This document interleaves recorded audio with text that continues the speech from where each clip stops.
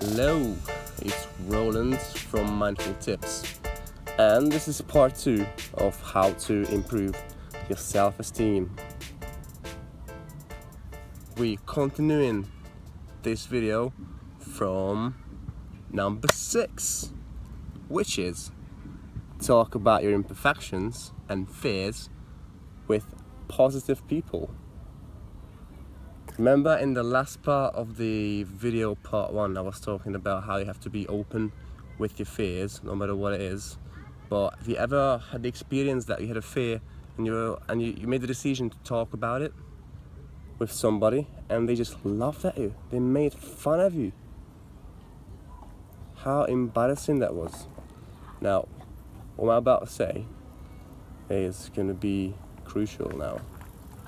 Talk about your fears with positive people, the people who can see the whole picture, the people who's, for instance, into self-development, who made something in their life, who literally got somewhere and they have a full perspective on how you feel at the moment.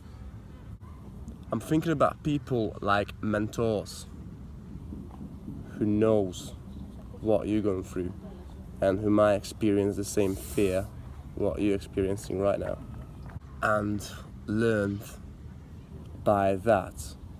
He technically has gone through the same what you're going through right now, so he understands, he feels empathy, and he's just really gonna effectively help you how to get out of it.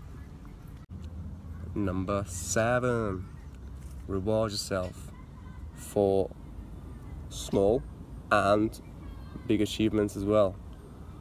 There is a little bit of glitch in our society, which is going back to basically childhood again, that when you were at high school and you were growing up and you came back from school and you had a bad grade, you've always been told off so bad. It was drama, it was disastrous. But think about it, whenever you got an award or a good score or you won something or a good grade, have you ever really been rewarded for that? The answer is no, because that is standard. That's how you should be. You should be achieving good grades. No, that's not the case. Because of this, now, whenever you fail at life, at something, you're gonna just beat yourself completely up, because that's how you've been wired. And on the other hand, when you succeed at anything, you'll be like, well, standard, whatever. That's not how it works. You need to reward yourself fully, whatever small or big achievement you've achieved. For instance,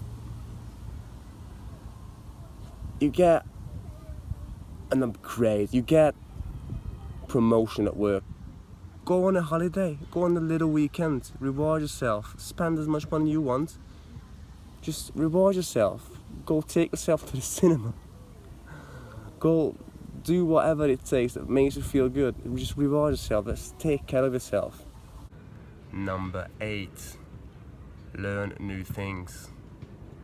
This is how human brain works.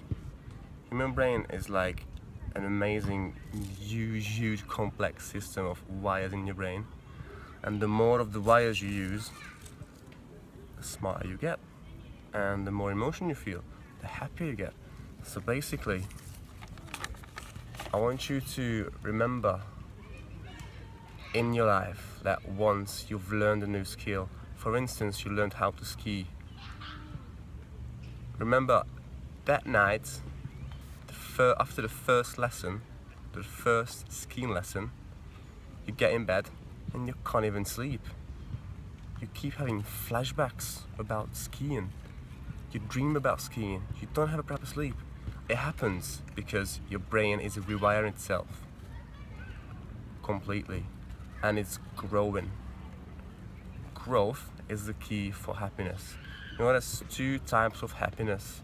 The first one is momentary, and the second one is internal. Momentary happiness is, for instance, having a chocolate bar. You're gonna have a sugar rush, you're gonna feel a little bit of happiness for like an hour, and then you're gonna drop back to even bigger depression that you were before. You're gonna feel a lot worse. Or, as another example, for instance, holiday. You go on a holiday, it only takes 7 days, so it's a scarce thing. It makes you happy because it's scarce, because you know that these 7 days is for you now, and you can never get it back. You need to enjoy yourself. So it's based on scarcity. It makes you happy because you know you're never going to experience the same probably ever in your life. Now, the second one is internal happiness. Right? Internal happiness is basically based on you as a person growing and increasing the spectrum in your life, which means that basically you're growing, you're learning new things, you're learning new skills, you are improving yourself, and you are progressing. You're fully progressing in life. You're going forward and forward and forward. You're gonna be a better and better and better person every single day, and every once in a while you're gonna look back at yourself like, how could I be that guy? And God, how much I've improved. And it's gonna fill you up with happiness, with fulfillment. That is the key. Number 9. Thank people. Be grateful for people who are helping you on the way. This is about being grateful for everything you have.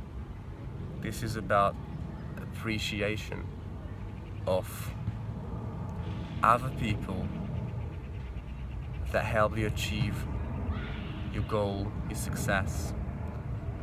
Because a human should never succeed on its own, because at the end of the day, we are a society living on the same planet, and it's common sense to help each other out.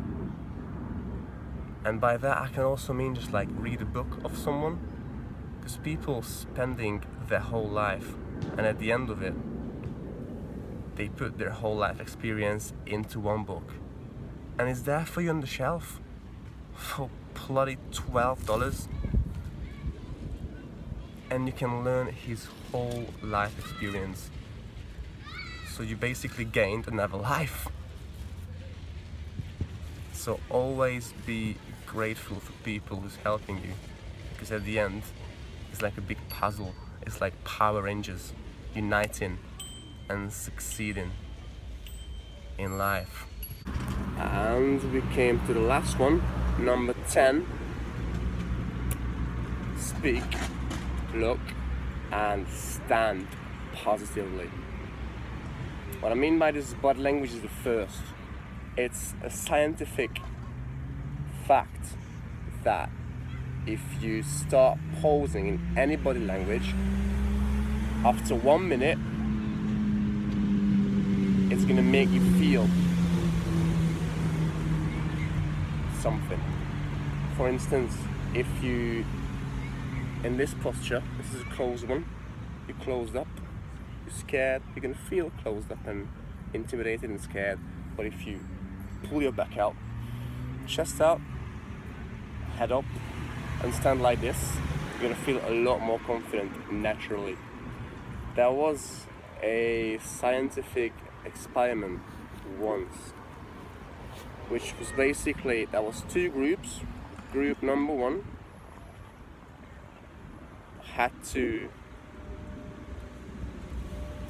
sit like this for 1 minute, and after 1 minute, whenever they felt like, they had to jump with a rope. It's called bungee jump down. whenever they felt like it. Group number 2 had to stand on the top of the bungee jump thing like this, screaming, shouting, like completely open and confident, the V shape, the shape of winning, for 1 minute. And after 1 minute, whenever they felt like, they can literally just jump. Guess what happened? Group number 1, after a minute of this,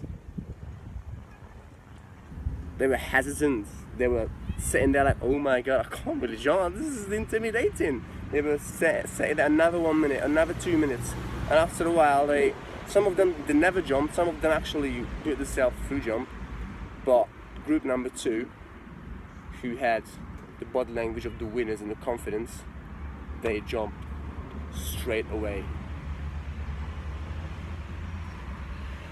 Lesson learned: your body language is, I think, one of the most important aspects when it comes to self-confidence and self-esteem.